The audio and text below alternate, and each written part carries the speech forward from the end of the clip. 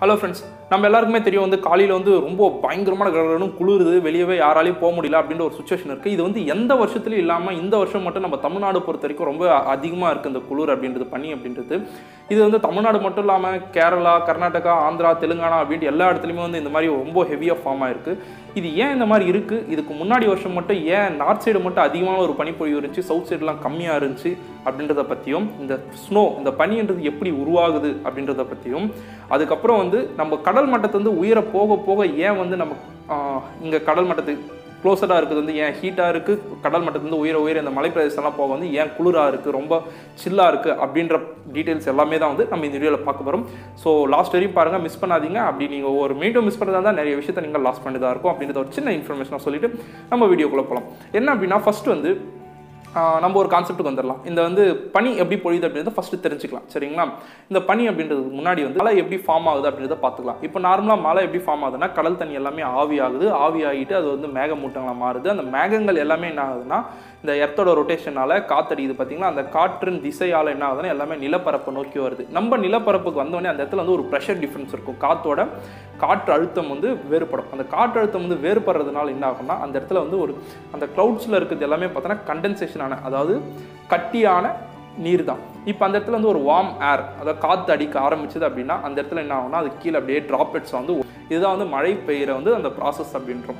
அதே மாதிரி தான் இப்போ பனியும் பொழியுது. பனி பொழியும் போது என்னன்னா ஒரு சின்ன மாற்றம் உண்டாகுது. என்ன அப்படின்னா, இதே மாதிரி எவாப்ரேட் ஆகிட்டு அந்த மேகங்கள் ரொம்ப கண்டென்சேஷன், அதாவது சாலிட் ஃபார்ம் தண்ணி எல்லாமே மேலே இருக்கும் இல்லைங்களா மேகங்களில்.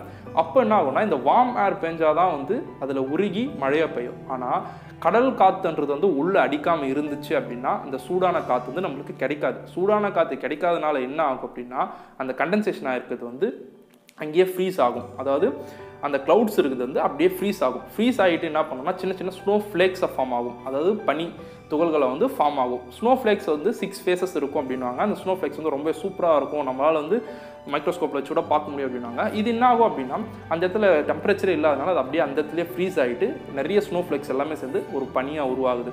அந்த பனி என்ன பண்ணோம் அப்படின்னா, கீழே வெயிட் தாங்க முடியாமனா கீழே ஃப்ளோ ஆகும். கீழே ஃப்ளோ ஆகும்போது என்ன ஆகும் அப்படின்னா, இந்த இடத்துல சூடான காற்று இல்லை, சில்லுன்னு காற்று தான் இருக்குது. அதனால என்ன ஆகும்னா, அது உரையாது, அதாவது தண்ணியாக மாறாது. அப்படியே என்ன ஆகும்னா பனியாகவே அப்படியே கீழே பொழிஞ்சிட்டே இருக்கும். இப்படி தான் பனி பொழியிறது நடக்குது. இதே அதனால் என்ன ஆகும்னா, இந்த காற்றில் இருக்கிற ஈரப்பதம் அதிகமாகவும் இருக்கும், சரிங்களா?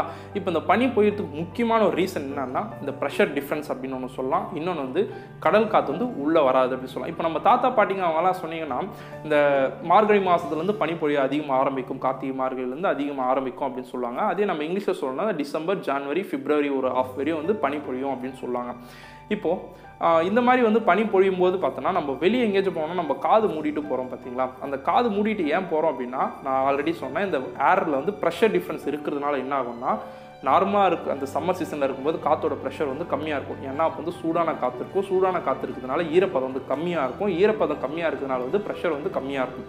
அப்போ நார்மலாக நம்ம இயர்ஸ் நல்லாயிருக்கும். அதே சில்லுன்னு காற்று இருக்கும்போது அந்த இடத்துல ப்ரெஷர் அதிகமாக இருக்கும். ஈரப்பதம் இருந்தால் ப்ரெஷர் அதிகமாக இருக்கும். அந்த ப்ரெஷர் அதிகமாக இருக்கிற அந்த காற்று காதுக்குள்ளே போச்சு அப்படின்னா, நம்ம இயர் ட்ரம் இருக்குது பார்த்திங்கன்னா, ரொம்ப மைன்யூட்டான ஒரு பார்ட், அது ரொம்பவே பாதிக்கப்படும். அதாவது எல்லாருமே சொன்னால், பனியில் வெளியே போனோம் அப்படின்னா நம்மளுக்கு காது வலி வரும், கோல்டு வரும் அப்படின்னாங்க. அது கோல்டுன்றது காது வலினால தான் வருது. அதாவது கோல்டு வருது அதனால தான் காது வலி அப்படின்னாங்க. அது கிடையாது, நம்ம காது வலினால தான் அது கோல்டுன்னே சொல்கிறோம், சரிங்களா? அதனால் என்ன பண்ணுவோம்னா, வெளியே போகும்போது காது கவர் பண்ணிட்டு போனோம் அப்படின்னு சொல்லுவாங்க. இப்போது இதுக்கு முன்னாடி வருடங்கள்லாம் பார்த்தோம் அப்படின்னா, நம்ம நார்த் சைடு ரொம்பவே பனி அதிகமாக இருக்கும், சவுத் சைடு ரொம்பவே கம்மியாக இருக்கும் கம்பேரிட்டிவ்லி அப்படின்னு சொல்லுவாங்களே. அது எப்படி அப்படின்றது இன்னொரு விஷயத்தில் தெரிஞ்சுக்கலாம். எப்படி அப்படின்னா, நம்ம கடல் மட்டத்தில் இருந்து உயர போக போக போக பார்த்தோன்னா ரொம்பவே சில்லுன்னு இருக்கும் அப்படின்னு சொல்லுவாங்க. இந்த சில் அப்படின்றது எப்படி ஃபார்ம் ஆகுது, ஏன் அப்படின்றது தான் இப்போ பார்க்க போகிறோம். என்ன அப்படின்னா, இந்த கடல் தண்ணியிலேருந்து அந்த சூடான காற்று ஆவியாகி நிலப்பரப்புக்கு வந்துச்சு அப்படின்னா, நம்ம இருக்கிற அந்த கடல் மட்டத்துலேருந்து அந்த ஈக்குவல் அந்த ஏரியாவில் இருக்கிற வரையும் ரொம்பவே சூடாக இருக்கும். அதே மேலே மேலே போக போக போக என்ன ஆகுனா, கடல் மட்டத்துலேருந்து உயர போக போக இந்த சூடான காற்று மேலே போகாது. அதனால் என்ன ஆகும் அப்படின்னா, அந்த இடத்துல ரொம்பவே சில்லாக இருக்கும். வார்ம் ஏர் மேலே போகாதனால நீங்கள் கடல் மட்டத்தை மேலே போக போக அந்த மலை பிரதேசங்கள் எல்லாமே ரொம்பவே சில்லுன்னு இருக்கும். அது மட்டும் இல்லாமல் அந்த இடத்துல எல்லாருக்குமே தெரியும், இந்த செடிகளில் இருந்து என்ன ஆகும் அப்படின்னா, இந்த நீர் ஆவி வெளியேறும். இலையில இருந்து நீர் ஆவி வெளியேறும் டே டைமில். அந்த டே டைமில் வெளியேறும் போது இந்த சூடான காற்று இருக்கிறதுனால அது வேப்பரைஸ் ஆகிடும். நம்ம நிலப்பரப்பு நார்மல் கடல் மட்டத்துலேருந்து கிட்ட இருக்க நிலப்பரப்பில். அதே வந்து மலைப்பிரதேசத்தில் வந்து நிறைய மரங்கள் நிறைய செடிகள் எல்லாமே அதிகமாக இருக்கும். அந்த இடத்துல வந்து என்ன பண்ணால் இந்த அதே மாதிரி எவாப்ரேட் ஆகும்போது அந்த இலையிலேருந்து நீர் வெளியேகும்போது என்ன ஆகும்னா சுற்றி வார்ம் ஏர் இல்லாதனால அந்த இடத்துலேயே வந்து அங்கங்கே அப்படி அப்படியே வந்து படிஞ்சிடும்.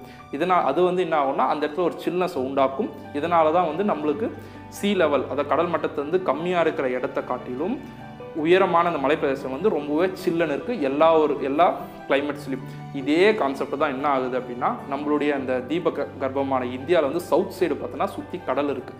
இந்த சவுத் ஸ்டேட்ஸை சுற்றி வந்து கடல் இருக்கிறதுனால என்ன ஆகுது அப்படின்னா நம்மளுக்கு வந்து அந்த கடல் தண்ணியோட அந்த ஹீட் உள்ளே வரதுனால ஹாட் ஏர் உள்ளே வரதுனால நம்மளுக்கு வந்து பனி அந்த அளவுக்கு தெரிகிறதில்ல.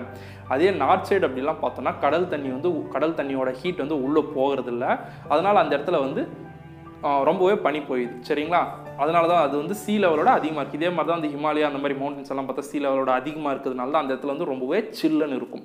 ஸோ மேலே போக போக வந்து ப்ரெஷர் டிஃப்ரென்ஸ் இருக்கும், ஹை ப்ரெஷர் இருக்கும். அதனால தான் என்ன ஆகும்னா நம்ம சப்போஸ் மலை ஏறுறவங்கலாம் பார்த்தோன்னா மேலே போக போக வந்து ப்ரெஷர் டிஃப்ரென்ஸ் இருக்கிறதுனால அவங்களுக்கு காது வலியும் ஏற்படும்.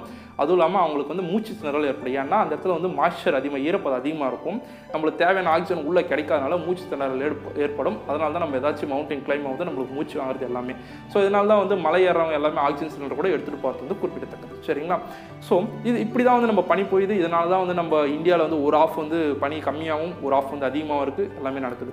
இப்போ இந்த வருஷம் வந்து இந்த அளவுக்கு பனி அதிகமாக இருக்கிறதுக்கு ஒரே ரீசன் என்னன்னா நம்மளுக்கு வந்து இந்த வடகிழக்கு பருவமழை வந்து ரொம்பவே கம்மியாக இருந்துச்சு அப்படின்ற ஒரே விஷயம் தான். இதுக்கு முன்னாடி வருஷம்லாம் டிசம்பர்லேருந்து போட்டு புரட்டி எடுக்கும்ல மழை, ஆனால் இந்த வருஷம் எடுக்கலை. அதனால தான் வந்து நம்மளுக்கு பனி அதிகமாக இருக்குது.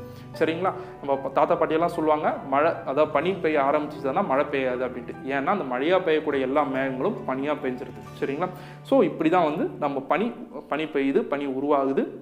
இதனால தான் அந்த டெம்பரேச்சர் டிஃப்ரென்ஸ் இருக்குது எல்லா கிளைமேட்லையும். நான் சீ லெவல் லோவில் இருக்கிறதுக்கும் ஹை லெவலில் இருக்கிறதுக்கும். சரிங்களா? அண்ட் வேறு ஒரு வீடியோவில் வேறு ஒரு யூஸ்ஃபுல்லான இன்ஃபர்மேஷனோட உங்களை வந்து மீட் பண்ணுறேன். அதே மாதிரி உங்களுக்கு இதை பற்றின இந்த பனிப்பொழிவை பற்றின ஐடியா உங்களுக்கு தெரிஞ்சது போதுமானது சாட்டிஸ்ஃபேக்ஷன் இருந்துச்சுன்னா அடுத்தவங்களுக்கு ஷேர் பண்ணுங்கள், அடுத்தவங்களும் இதை தெரிஞ்சுக்கிட்டு. சரிங்களா? And see you in the next video and take care. Still bye bye.